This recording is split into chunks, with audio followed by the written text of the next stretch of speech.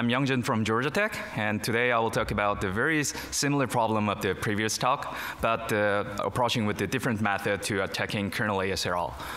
And this talk is joint work with my colleague, Dr. Sangho Lee, and one of my advisors, Professor Taesoo Kim.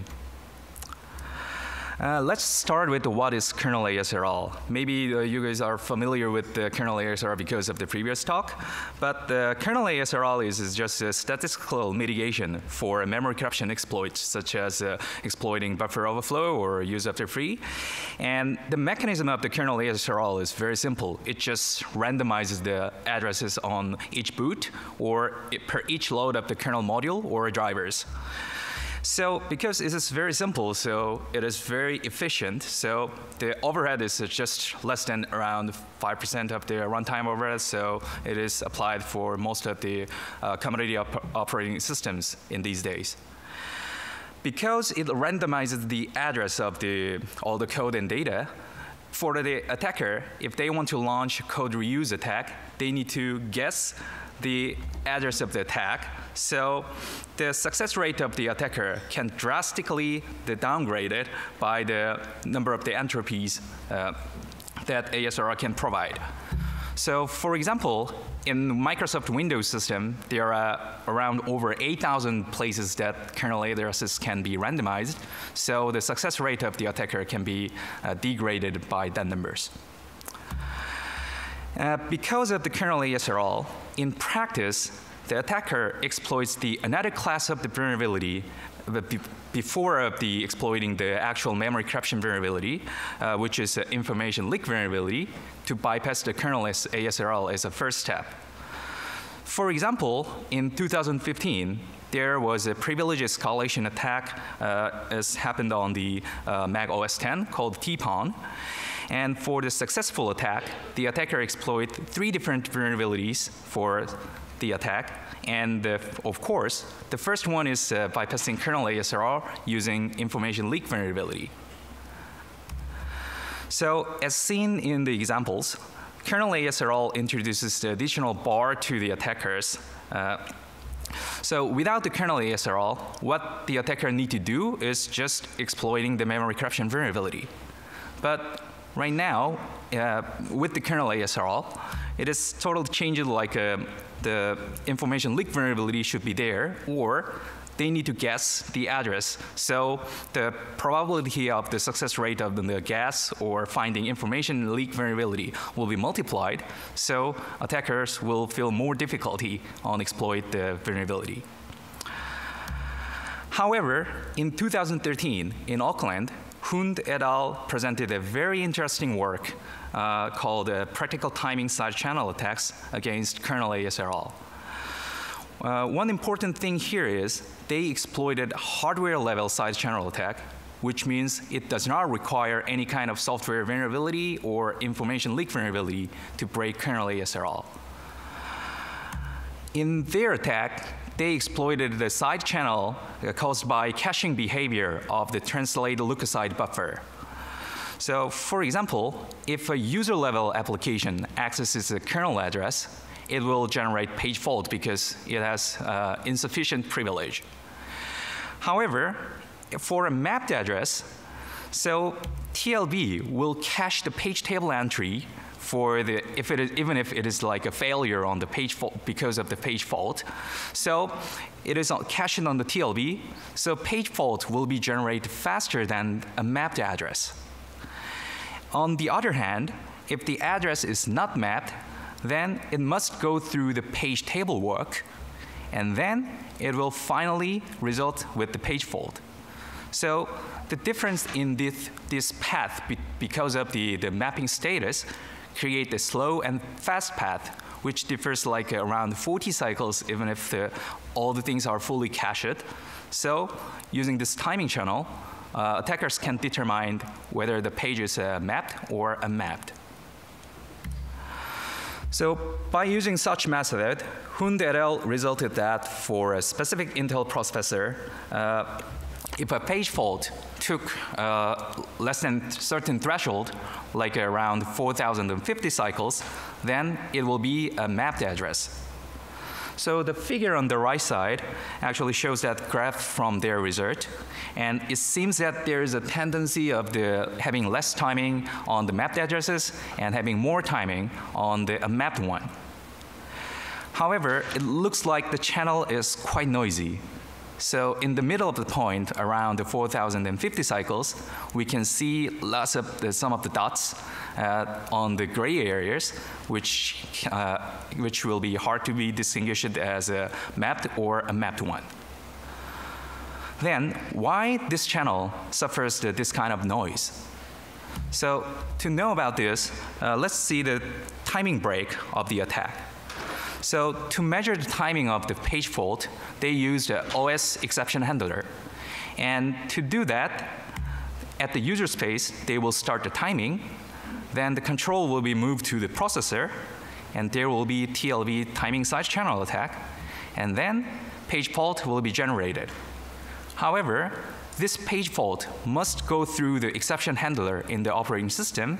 Then it will be returned to the user space. So they need to measure around 4,000 cycles, even if the timing size channel is around 40 cycles. And we can see that most of the times are spending on the operating system handlers. But on handling exceptions, there are lots of chance that suffers a noise, such as having an interrupt or some other exceptions. Then it will have excuse me, it will take more time or less time than the actual measurement. So compared to the origin of the timing channel, TLV hit miss is around 40 cycles. However, the noise from the operating system is much more than that, right? Around more than the 100 cycles. So the noise will cover up the result of the timing side channel. Then we can ask a research question here. So can we eliminate this noise from the operating system to make the timing channel to be more stable and more accurate? To this end, we present an attack called DRK, which is borrowed each word from the de-randomizing kernel. Yeah? And it's short. DRK exploits Intel's new instruction set called Transactional Synchronization Extension, TSX, to eliminate the noise from the operating system. And in the next, let me cover what is Intel TSX first. So Intel TSX is a new instruction set that helps the synchronization of thread in faster way than using traditional locks. While TSX does not have any kind of blocking locks, its usage is very similar to just using lock and unlock. For example, calling up the XBegin, which means the start of the transactional area, creates an atomic region, and the programmers can just write the code right after that function call. Then it will create the atomic section. However, the different part with the TSX and the lock is in TSX, this atomic region is not guaranteed. It means it just try first, but if there's any kind of data races or some other exceptions, then it will fail. Then finally, it will let the developers, like whether the transaction is failed or not. So if it is failed, developers can retry the atomic operation with traditional locks to ensure the 100% accuracy, or like try the TSX again for the further execution. And at here, we exploit the abort handler of the TSX to reduce the noise for the timing channel attack. So let's move one step further on how the atomic region of TSX can fail and how we can exploit it. So of course, if there's a data races between the threads, it will fail. And also, it will fail on some other exceptions like a timer interrupt or a context switch. And on page fault, it will also fail. And another important point is that, so on failure, rather than notifying the operating system for their exception handler, Intel TSX will directly call the exception handler at the user space, which means it does not fall back to the operating system to handling the exception. So TSX will suppress all the exceptions to the operating system, and it will directly call the user space function. So the path is more shorter than that, so it will remove the noise from the operating system. Let's take a look at the timing break again. So previously, the prior work measured around the 4,000 cycles, including operating system exception handler.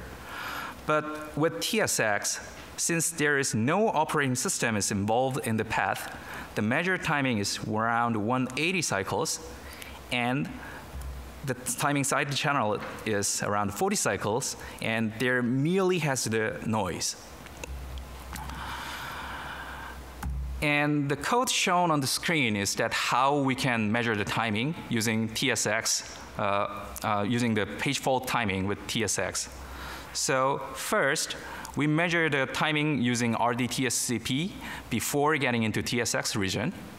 And inside of the atomic region, we deliberately access some of the kernel address by reading something or by jumping over the address to execute on the address. It will definitely generate page fault because we are working on the user space but accessing on the kernel space. And then the exception handler will be called, and we measure the timing between the before of the invoking the TSX region and the invoke of the exception handler. So using such method, we measure the timing for mapped and unmapped addresses for 4 different processors, including desktop, laptop, and server machines across 3 different architectures, including Haswell and Broadwell and Skylake. And to catch the effect of the cache correctly, we iteratively run the probing for 1,000 times, and the timing result is shown like this. So for all of the processors, we can see that there is a timing difference between the mapped and unmapped pages. For the mapped address, it always falls faster than the unmapped one.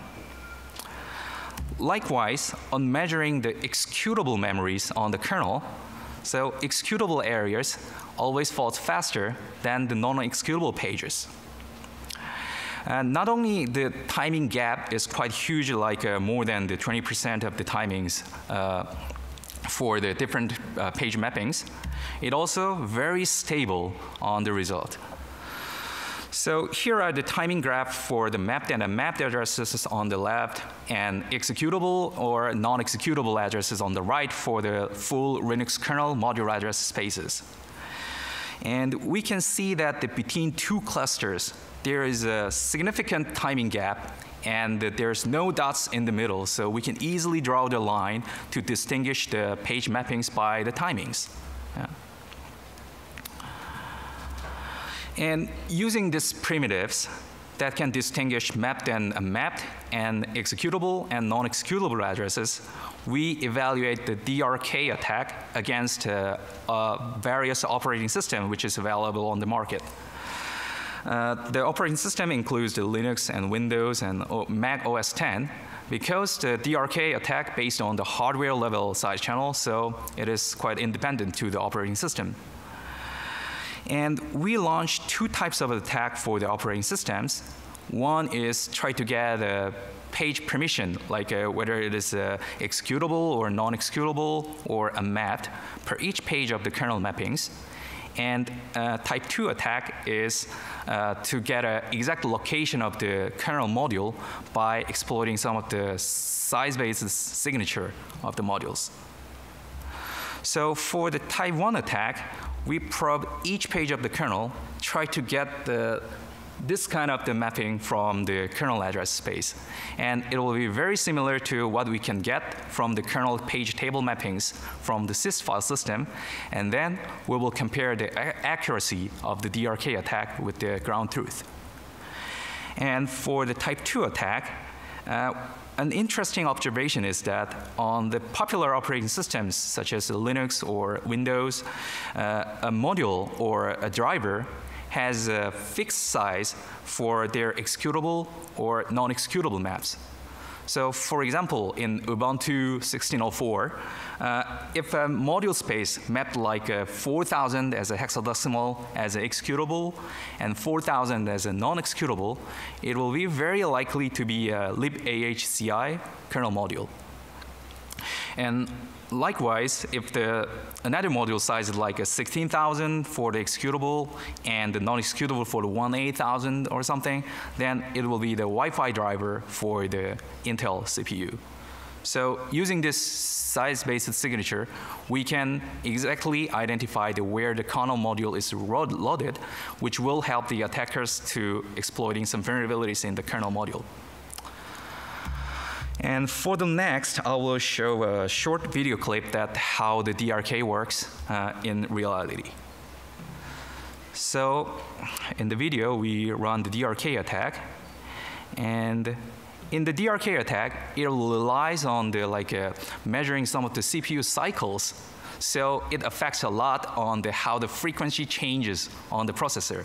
So one thing we need to do is very easy thing to make the CPU to be a full throttle.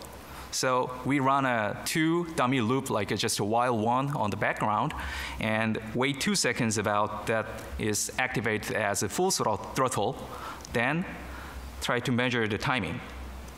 So actually the attack is finished, is less than 1 second, and let me explain in detail. So first thing DRK is doing is that it first measures what is the threshold for the mappings like a mapped and a mapped address and executable and non-executable addresses. It can be fully done by measuring the user level addresses. For example, if we just measuring on the null page with the read access, then it will be definitely a mapped page. Or if we measure like a write access on some of the read-only page, it will be like a fault on the mapped pages. So in this case, excuse me. So in this case, the map address threshold is like if the address took less than 183 is mapped address, and if the address took less than 161, then it will be executable address. And next, we will find, with this threshold, we will probe all the space of the kernel to measure what is the base and the end address of the kernel and module space. And getting up the base and end address just took 13 milliseconds. And then, per each page of the such region, we will measure the permission of each page, whether it is executable, non-executable, or mapped.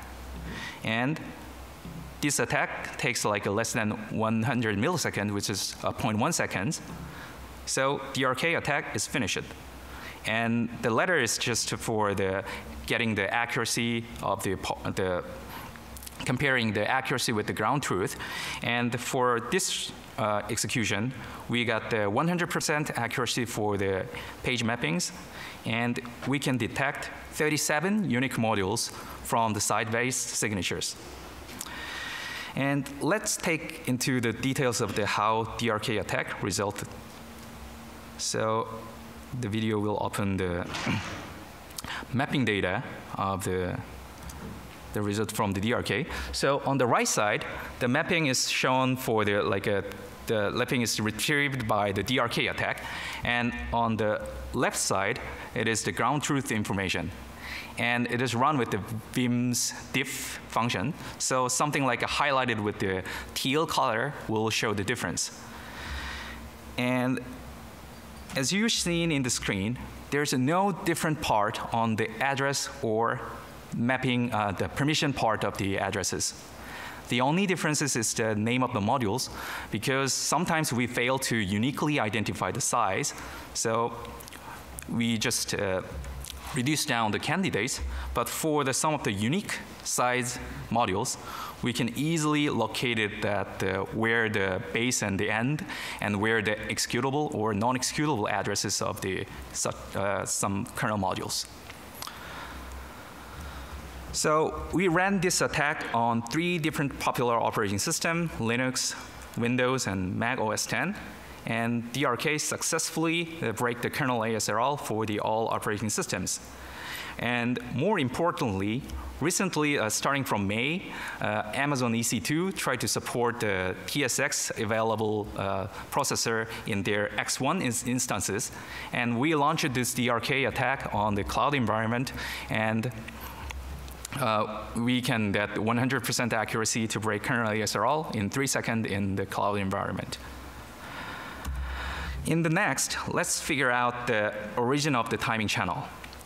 For the mapped and unmapped addresses, Hund et al. Previously conjectured that it is based on the TLB side channel. To verify this, we try to indirectly measure the timing channel by measure the processor by looking at the performance counters while we accessing the mapped and unmapped addresses for 1 million times. And in the table, we can see that there are lots of TLB misses for unmapped pages and very, very few TLB misses for the mapped pages. So we can easily see that the performance counter shows that DTLB hit miss actually creates the timing side channel. And let's see in a diagram. So for an unmapped address, it will always goes to the page table work to get the page fault. So it will take a slow path. So it'll take around the 240 cycles, which is slow. Yeah. And for the mapped addresses, on the first axis, it will definitely go through the page table to get the page table entry. But on the subsequent axis, it will be TLB hit, then immediately generate the page fault. Therefore, the mapped pages are taking a shorter path than the unmapped one when it is cached into TLB. And next is the side channel for executable and non-executable addresses. So maybe somebody can conjecture that it is based on the ITLB cache hit miss, but we figured out it is not. So the first thing we need to look at is that for the non-executable pages, which took the slower path, as same as a mapped page, actually it hits on the ITLB. So it's quite weird because we firstly thought that the ITLB might be the origin of the channel, but it looks like it is not. And the second part we need to focus on is for the executable pages, ITLB even not accessed for that. So definitely ITLB is not the origin of the channel. And another clue is that the ITLB, the translation did not even involve for this, the taking fast pass on the executable pages. So is there any kind of cache that does not require address translations in execution part of the Intel processor? So to figure out the reason, we analyzed several documents of the Intel processors on the internet, and we found a patent submitted by the Intel. And on the execution path, there are two types of the cache. One is the L1 instruction cache, which is virtually indexed, physically tagged, which requires the TLB involvement on the path.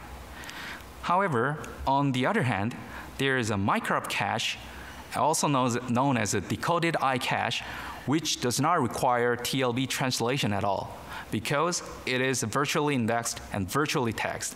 So only the virtual addresses are involved in the path. So we conjecture the timing channel as the following. So for the unmapped one, so it is the same, always goes to the page table work, then fault slowly. And for the executable pages, it first goes to the page table work, and then it will cache on the ITLB, and also it will be cached on the decoded I cache, then fault. On the subsequent access, decoded I cache will immediately hit, then it will generate fault for the executable pages. That's why it took the faster path than the other mappings. Then, what about the non-executable pages? So in the prior diagrams for mapped and unmapped address, if it is cached on the TLB, then it will be on the fast path. But it is not. So if the ITLB hit generates a page fault faster, then it should be on the faster timing, but it is not. So we try to analyze the reason behind this. And one thing we can conjecture is that because of the cache coherence mechanism of the ITLB, it could be happens. What it means is that there is no mechanism to synchronize TLB between the processors. And for example, let's say there is a multi-core processor, and core 1 sets some of the address as a non-executable, and in the meantime, core 2 sets the same address as an executable memory. But there's no synchronization mechanism, so core 1 will still have the false TLB entry, and when core 1 try to execute over the memory, while it is truly the executable one, but it will fail. In such cases, the processor is required to resolve the page table entry to get the correct data, correct permission at the page table. So we conjecture the path for the non-executable as following. So it will access the decoded iCache, miss, and hits on the ITLB, but it required goes to the page table work again. Then it will cache it again, then fault. Regardless of the TLB caches, it requires a page fault, so it always goes to slower path. So in summary, for the executable addresses, decoded iCache will make the executable addresses to take a fast path, and for the other mappings, it always requires a page fault exception handler, so it will take a longer path. And next is a discussion about the countermeasures. So at first, because this is a hardware level attack, so we thought about some of the hardware level countermeasures. One thing is changing the CPU to eliminate the timing channels, but it is very hard to be realized because the dynamically patching the hardware is not available. And another thing, it could be like turning off the TSX, but it cannot be turned off to like a BIOS menu. It can only be turned off the microcode update. It is quite hard. And also there are some of the legitimate use of the TSX, so it'll be hard to be just turning off. And another the countermeasure could be like using up the coarse grain timer to remove reduce the resolution of the RDTSC. But there's another way of the workaround this like counting I++ and try to measure the timing indirectly. And the software countermeasure could be like as Gruss et al. Proposed. Separating the kernel page tables from the user page table could be a solution. But for some of the micro benchmark that uses the copy to user, highly used copy to user functions, it suffers like around 30% of the performance overhead due to the TLB flush. And finer grained randomization, more than the page level granularity, would be the great countermeasure for this, because it only can work on the page level granularity. But there will be the compatibility issues on the memory alignment, so it'll be hard to be implemented in practice. And an easy way to defeat this attack is that having some of the fake mappings of the kernel, like having some mapped addresses on the, even if it is not used, and then it will add some of the false positives to the DRK attack, so it will degrade the attack. And in conclusion, DRK attack exploits the exception handling routine of the Intel TSX to remove the noise on the TLB side channel attack. And the DRK attack can distinguish executable and non-executable or mapped pages from the kernel addresses, and the channel is due to the data TLB and decoded iCache. So we think that current kernel ASRL implementation is not that secure. Yeah. And for the final remark, you can try the DRK attack. If your devices are available with TSX, then just clone this Git repository and just wait for a second to get the result of the attack. And thank you for your attention. Yeah, and I'm happy to answer any questions. We have a little bit of time for questions, so man the microphones. We have about 3 minutes. Robert Broberg, Cisco Systems. A really fun talk. Yes. The fake page entries. I don't. Wouldn't you be able to discern those with a little bit of work too, and then get back to ground truth? Excuse me, could you repeat the question? You mentioned a mitigation by discovering fake pages. Yes. But wouldn't you be able to get around those? I mean, just eventually. It will have some of the, because the mapping that DLK can get will be some of the superset of the actual ground truth mapping. So it could have some of the false positives. So it could not be the perfect countermeasure for that. Because one example is that in the Linux, if we call some of the function like a Bluetooth socket or something, then it will be lazy loading of the modules will be happen. So if we run DRK attack twice, like firstly scan all the mappings, and after the loading up the module, scan it again, then we can effectively locate where the Bluetooth module is. Then in such cases, it will be hard to defeat the DRK attack. Is another question? Hi, Sergio from Stanford. Yes. So I'm wondering, why did Intel not notify the OS? Like, what is the reason for doing this in the first place? I haven't think about that, but it is highly performance related because it wants to remove some of the performance overhead of the locks. So I think that that will be the main reason why it just wants to fail fast. But you can still abandon the transaction. You can still abandon the TSX transaction and give control to the OS. Yeah. So for some of the exceptions, like asynchronous exceptions such as timer interrupt, then it will fail later than the timing. Instead of directly calling the abort handler. So there could be some of the way that the patching the processor to just call the abort handler the later time than the DRK attack could be defeated. Do you know if Intel wants to not do this? I'm not sure. Actually, I reported this attack in Intel and Microsoft and US CERT, and what I got is that they are working on it, but I don't know what specifically they are working. Cool, thanks. Yeah. Okay, thanks. so we've run out of time, so let's move on to the next speaker. Let's thank the speaker.